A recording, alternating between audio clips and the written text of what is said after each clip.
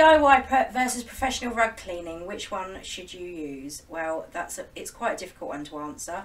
I have looked into it myself, but I'm going to let the absolute professional who knows everything. Whoa, steady! I know a lot, but knowing everything, I'm not sure about that. Thank you, Tracy, for having me here.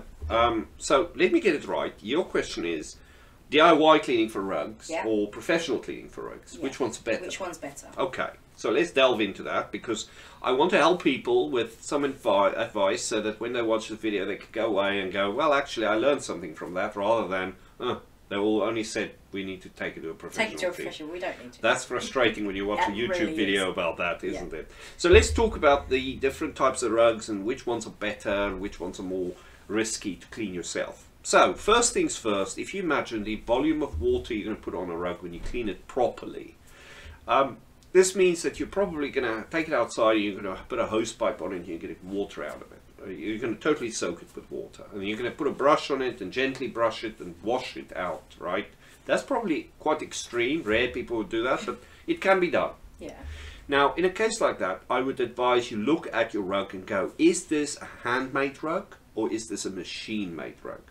Because a machine-made rug is much more robust in most cases to those things. But you need to also consider that it needs to be a woven machine-made rug. Not those that can be tufted and glued back in the backing. It needs to be a woven machine-made rug. In most cases that should be fine, but you need to also test the colors, make sure they're not suddenly going to move, because if you get it wrong and you think it's a machine-made rug, it's actually a handmade rug, the colors can move. And then we have colour bleeding. Then you have colour bleeding and all sorts of things. So you know, you get to know your rug, and you get to know, well, actually last time there was a flood and the rug floated in the water and the colour didn't go anywhere, so I should be okay.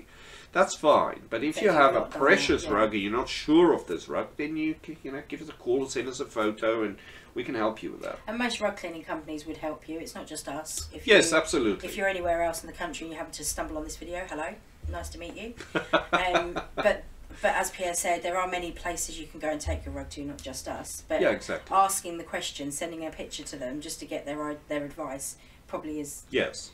So now, of course, I need to warn people again that when you put that volume of water on your machine-made woven rug, which you know won't colour run, then it's important to remove as much of that water as possible. So in a case where you have a wet vac, a vacuum machine that can suck water out, so that's a wet vac machine, you can remove some of that moisture using a wet vac machine and then hang it over, and preferably you want to hang it over something with a big diameter, so you don't hang it over the washing line, because that's going to fold it very sharp, and that's going to leave a line on the rug. When it's dry and you put it on the floor, it's going to have a big sharp edge to it. But if you hang it over a round pipe that's big, you know, curving round nicely, so it dries, and when it lays flat on the floor, it's going to be much better that way. So you can do it that way. Of course, the other way is going to rent a rug doctor, and you can use a rug doctor to gently clean the rug, or you can wet the rug and use a rug doctor to just extract that water out. But the rug doctor is not going to be as powerful to remove loads of the water, but it's still better than not doing it at all. Removing the water is important. Absolutely. I would advise, do not go and soak the rug and then go, well, what would I do now? How do I do it? That's a bit of a problem. Think it through. Think it through. Right, I'm going to wet the rug, I'm going to rinse all this out, and what do I do next? Well, actually, I'll have this machine to extract the water with. So you can do that, and then hang it somewhere where it would stay out of the rain and it would dry over time. The water would drip out of it, and as I said, a nice big curve where it goes over the curve where it hangs to dry. The other thing you can also do is, if you hang your rug over that pole, hang your rug at a slight angle. So your rug is not hanging straight down like that, your rug is hanging slightly left like this, and then clip a cloth onto the corners at the bottom, because then the water runs to that corner and the dirt runs into the cloth and not make your rug dirty. Oh, that's a really good tip. So that's the first thing I would say. Of course, the next step is consider, yeah, the rug is not that bad. I'll just use a rug doctor and then hang it again in the same form outside somewhere, out of the rain, and then let it dry. How long should it take for our rugs to dry? It depends also. I would also advise that if you have a thick, chunky rug like this, I would advise against soaking it with water, it would never dry. Never dry. But if you have a thin pile rug that would dry quite quick, then it's probably okay to do it, and you probably will see a few days for the rug to dry, and it's best to hang it somewhere. Either with the summer now, it's quite dry, you're sure it's dry, hang it outside, but of course try and keep it out of the rain. That's what I would say. And it should just not lay flat, because what happens when you dry the rug flat is there's mold growth that can happen under the rug. Which you definitely don't want. So you really want to hang the rug to dry. So that's if you want to do the rug yourself. Of course, send us some photos, we can give you some advice and see how we can help with that. Other than that, so you've got the soaking the rug, otherwise using something like a rug doctor to clean the rug with. This is if it's a machine-made rug, preferably a woven rug, because you buy some rugs that's tufted, which means it's a sheet that the pile has been stuck through to, and there's glue that holds the back. So if this rug gets soaking wet, the glue gives up and then the pile falls out, so you need to consider that too.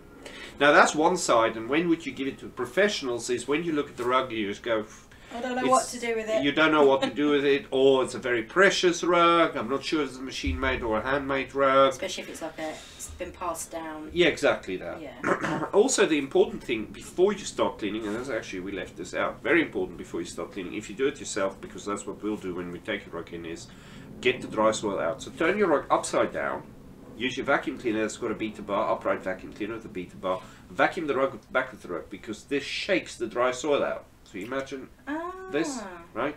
So that, you do it again? I do this. So that is your rug shaking.